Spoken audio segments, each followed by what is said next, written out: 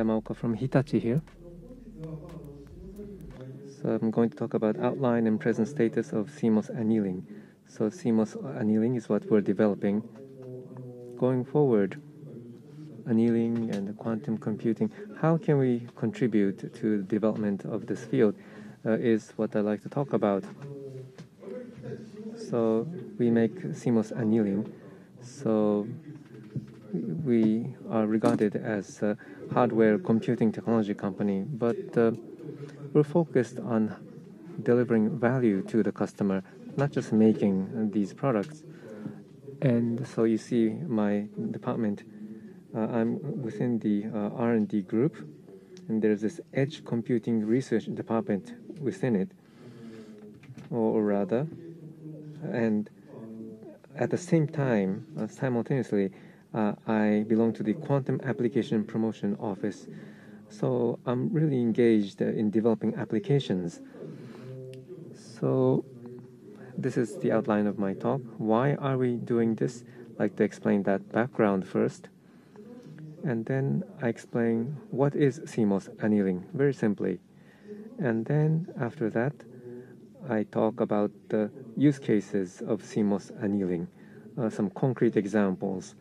And finally, I talk about the future of annealing machines. So first, the background, the motivations. So IT has a lot of potential, there's a lot of expectations, and at the UN there is the SDGs, and the Japanese government is promoting Society 5.0, so trying to create new value we think is quite important. And at Hitachi, we want to create new value by IT, and we call it social innovation. Based on that, we are promoting our business. So how do we bring about social innovation is something we have to think about. And in this world, there are so many sensors around us, and you can collect a lot of data from them. How to use it most appropriately to create a convenient and comfortable life, or how will that contribute to the development of industry and economy? That's what we think we have to really think about. If that is realized, then we can come closer to social innovation, we think. So we are developing various technologies. One of them is optimization. We think that is quite important, as others have said. So as written here, optimization is being used in various fields, of course, in logistics and in medicine, in making management decisions. In a wide range of fields, optimization is quite important. So accelerating optimization, I think, is going to be key to realizing social innovation. So from there, we have focused on CMOS annealing. So first, we made a chip, like so, and we announced it. But what is CMOS annealing? Well, others have been talking about the optimization problem, and you put that in the Ising model, and you find the lowest energy state, that is the optimization. So we have simulated annealing. So we are inspired by the quantum annealing, and in terms of hardware algorithm, we want to use the parallelism of that, and so want to find the low energy state as quickly as possible. That is the essence of CMOS annealing. And so initially we built this kind of chip, first chip. So in the semiconductor industry, uses a very old technology, 65 nano process. So that's what we initially announced. And then we're talking about social innovation. So IoT is important, and so we need computation to occur at the edge. So this is like a business card size, a CMOS annealing device. So at the edge, computation can take place with this. Furthermore, what we're working on recently is not just focus on the edge, but let's focus on making it bigger. Optimization problem, if it's small, it could be solved by previous technologies. So we have to be able to grapple with larger problems. And so we connect parallelly the CMOS boards, and you try to solve bigger problems. It says 2.25 megabits.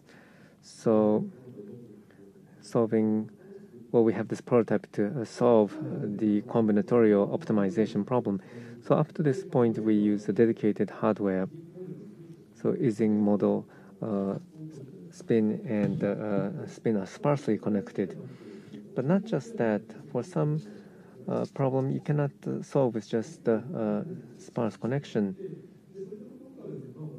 And so momentum annealing, where you have a full connected Ising model, and so we created an algorithm to solve that optimization problem. So you see A and B in this diagram. So full connected Ising model that's made into a bipartite graph. So even if it's a full connection, you can have parallel calculation, and you want to find the low energy state as quickly as possible. So this kind of algorithm is what we developed. And so we have two CMOS annealing. So as I said, one is dealing with the full connection. That's the momentum annealing algorithm that's implemented on the GPU, solves fully connected connection problems. So in terms of problem scaling or optimization of financial portfolio, the problems themselves, they're fully connected problems. So this requires this kind of algorithm. On the other hand, larger scale problems will also emerge. For that, if it's, well, you can solve it if it's a sparse connection. So we have ASIC and FPGA dedicated semiconductor implemented on those dedicated semiconductor, and we can solve problems bigger than 2 megabits. But the type of problems that can be solved are limited. So rather than virtual issues, more problems close to the physical world are more suitable, like reduction of traffic congestion or image processing. Those are the areas where the simulated annealing can be used. So we can create value by applying the technology to appropriate problems. So that was the overview of CMOS annealing. As Izumi-san of Toshiba was saying as well, in making new computers, we need to establish use cases. So what we're really struggling with, and Izumi-san also talked about this, so this kind of combinatorial optimization problem, we say it works for that, and we can show that it can solve some problems. But if it's just solving problems, example problems, it doesn't lead to the value of customers. So we've done many POCs, but the very few example of actual implementation at the customer level. That's because customers, they have these kinds of some case studies, and we show that it can be solved, and they say, oh, that's nice. It doesn't really go to commercial deployment. So we have to really understand the issues that the customers are grappling with, and we have to create real value for them, is what we think. And so very similar to what Izumi-san said, but there are social issues, and we have to define the requirements based on that, and then you can convert that to QUBO or Ising model, and then it has to be made into application, and then that has to be solved. So we have to follow those steps. And therefore, well, we are doing R&D, but it's not just confined to R&D. We really have to use the system engineers who are embedded in the customers, have to ask them what are the problems the clients are struggling with. So we first define the requirement, and then we can actually come up with use cases that are commercially viable. And so actual use cases that are actually being implemented, we would like to show you. One is shift optimization. So how many people at the particular times of days.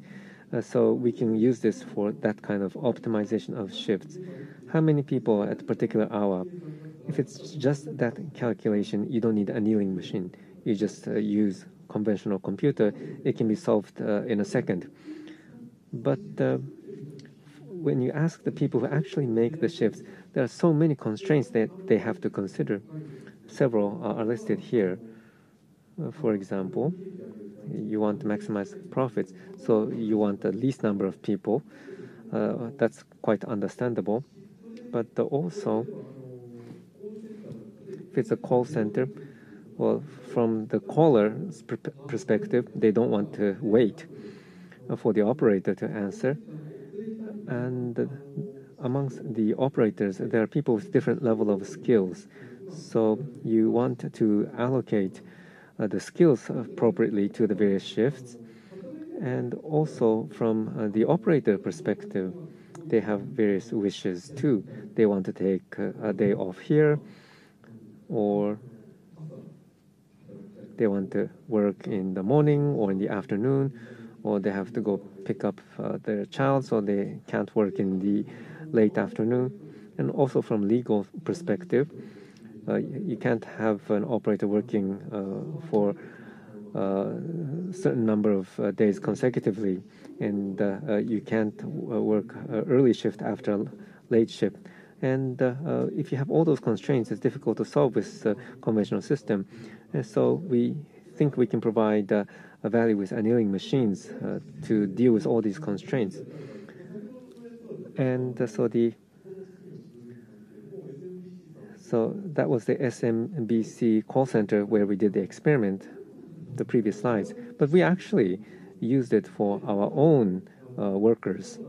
So under COVID, we had to avoid high density of people.